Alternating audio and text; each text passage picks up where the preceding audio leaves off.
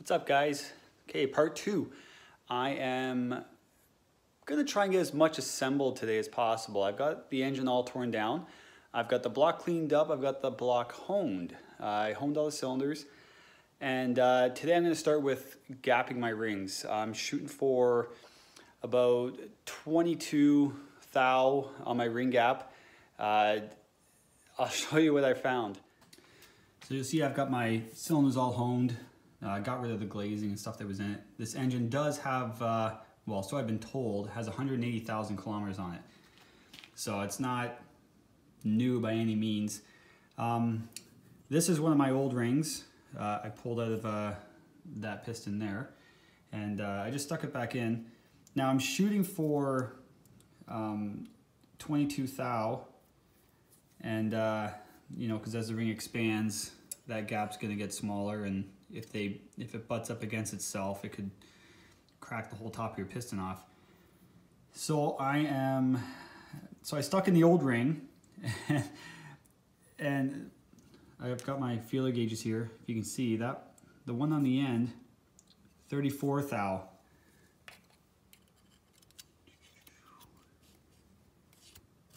And it fit in there. So my rings are a little worn. Cylinder's probably a little worn too. But that gap's a little bit too big. I'm definitely going to be experiencing blow-by with that one. And you know, I don't want to be smoking everywhere I go and consuming a lot of oil. So I bought a new set of rings, and this is one of my new rings. So, you know, I just stuck it in the cylinder. Just push the piston in just so it's square in there. And I was hoping that gap would be even tighter, but obviously my cylinder's got some wear to it. And this one reads 24 thou. And it's pretty tight in there. So obviously I'm not going to grind any off of that. I'm going to leave it at that. I mean, I'm shooting for 22. They say between 22 and 25 thou is acceptable. It's at 24, so I'm not going to touch it. It is what it is.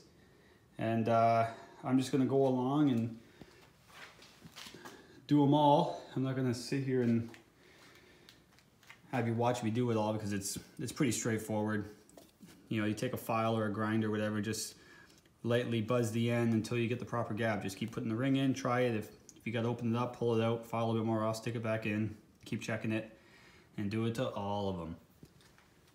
So I'm going to work on that now, and I'm going to clean everything up too. I cleaned the block, I haven't done the pistons yet. So I'm going to give them a bath, make everything look as nice as possible, and see how much of this I get done tonight. So after honing the cylinders, just gave it a quick pass, get rid of the glazing. I got the pistons cleaned up, put back in, new rings, everything's gapped to, well, I didn't have to gap anything. They were, you know, pretty much all between 22 thou and 25 thou, which you want them all in that range anyway. Maybe they should have all been exactly the same number, but they aren't. Some are, they're all between like 22 thou and 25 thou, which will be fine. LS7 lifters, this is the last one to put in. I've put all the other ones in already. There's not much to see there. They go in just like they came out. Although these ones do slide in way easier than the other ones were to get out. The other ones were dogs. I really had to put some muscle into getting the old ones out, but these ones, they all slid in great. You got the new trays with them as well. The other ones were, I mean, the other ones get kind of sloppy. You know, they've been pretty, they've been exposed to a lot of heat over the years, right? So, I mean, just why not? They're cheap enough, throw new ones in. So I'm just gonna throw the heads on today. I got the head back, had them machined, had some new intake valves put in them because they like to distort. So I'm gonna get those thrown on today. I've got my LS9 head gaskets hanging here. I've sprayed them with this stuff, the copper spray gasket. that's what the engine builder told me to spray them with, so that's what I did. I guess it helps them adhere better, you know, and we're putting some boost to this thing, so we want them to stay together the best possible. So if that little spray will help, then give her, I'm doing it. So we're gonna get these things slapped on, and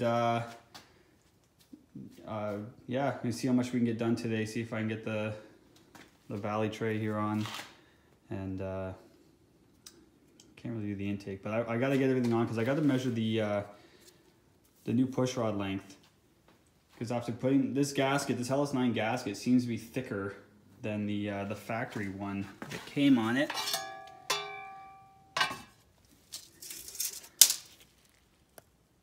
Like this thing just looks like poo.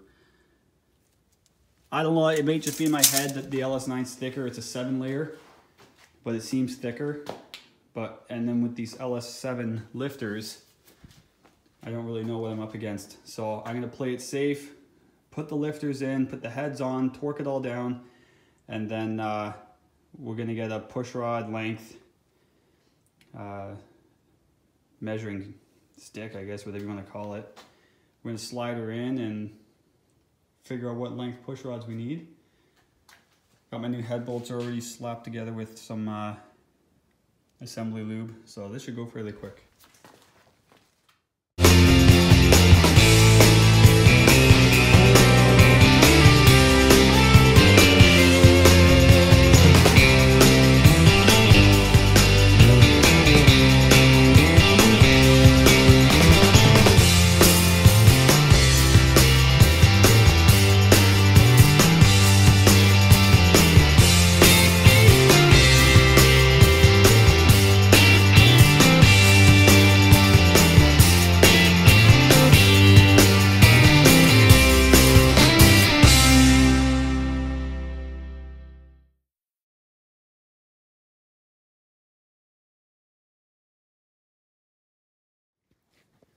Okay, so I got the heads on torqued down, and I went ahead and threw the valley cover back on, and I'm not going to go and buy every gasket for this motor. Of course I'm going to invest in head gaskets, but come on, the valley pan.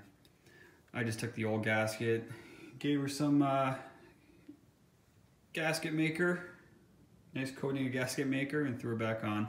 Knock sensor, same thing. It had silicone there before. Don't know if it's totally necessary, but it seems to hold them in place. They're kind of loose, they pull it really easy, so I just gave it the same thing. Little coat of silicone or gasket maker and dropped them back in. Got the crossover tubes back on, and so that's about as far as I'm going to take it today.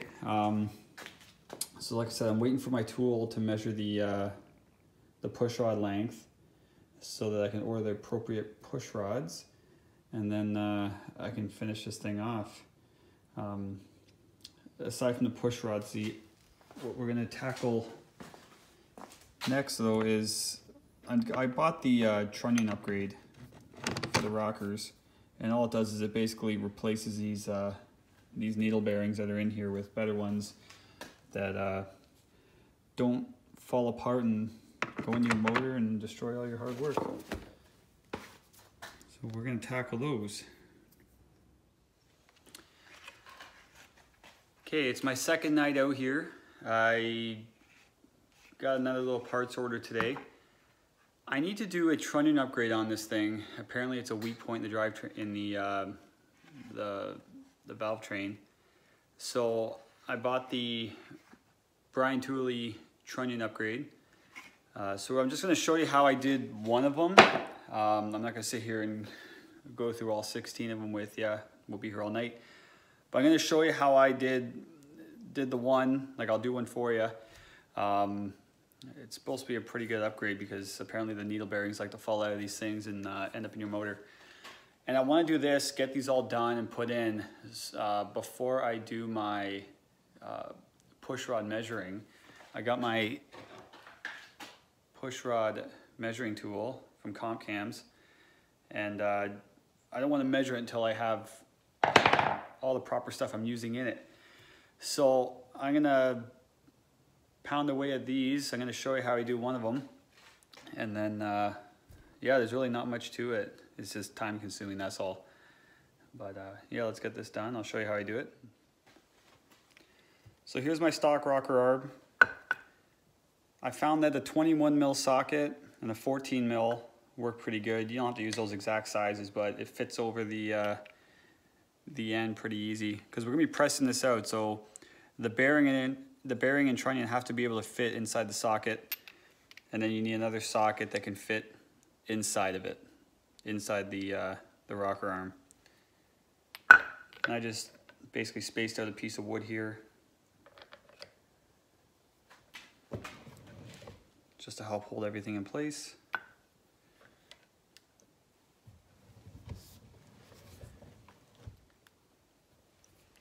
You just crank it till you hear the pop.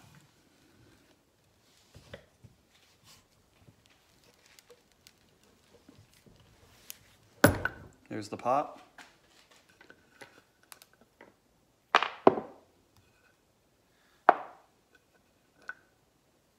There's your old trunnion.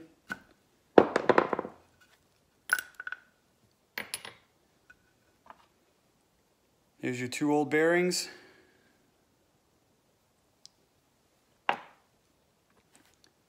And your naked rocker arm. So the whole kit, you know, here's your new bearings. They're a little bit bigger. Comes with a larger trunnion arm as well. If you look at the stock one compared to the one that comes in the kit, I mean, there's a size difference.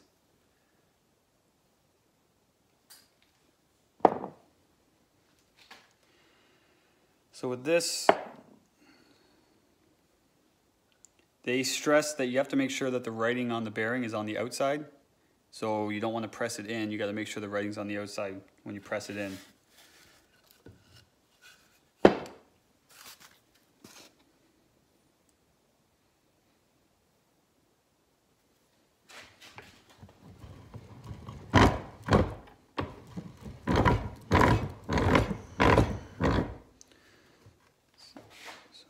Press the first one in flush.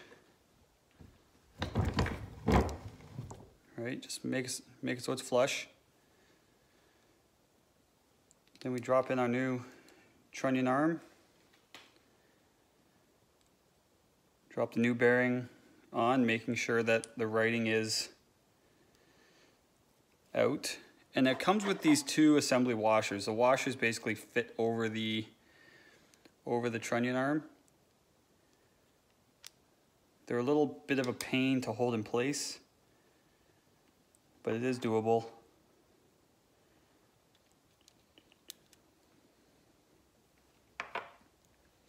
I'm going to put it on the back side first.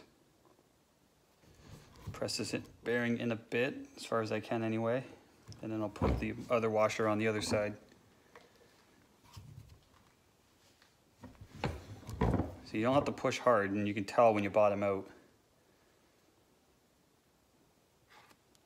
I just poke it out a little bit.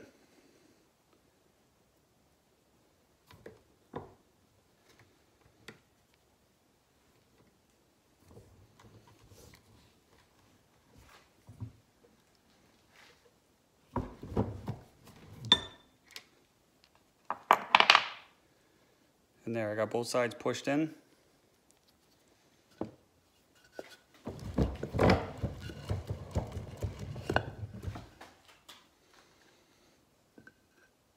And then all you have to do at the end is put these snap rings on.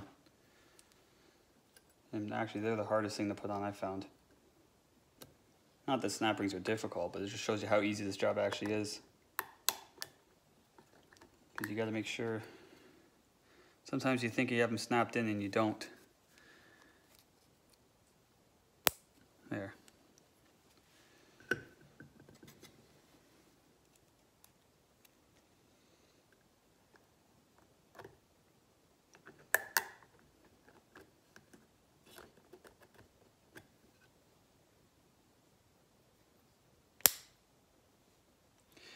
That's number 2. So that didn't take me very long at all. Like really what, maybe 2 minutes? And that's with me talking to you. So, see the difference with the two? Apparently it's supposed to just hold up a lot better, and I mean, it's relatively inexpensive to do. If I remember right, I think the Trunnion kit's like, you know, around $100 or something like that. That's Canadian, so you're a little bit cheaper American. But yeah. I get the nice job of doing that to the rest of them, so I'll be here for a little bit. But yeah, that's it. Not much to that. I'm just gonna go and pound through, get the rest of them done. We'll get the rocker arms bolted on, then we can measure up our push rod length and we get those ordered.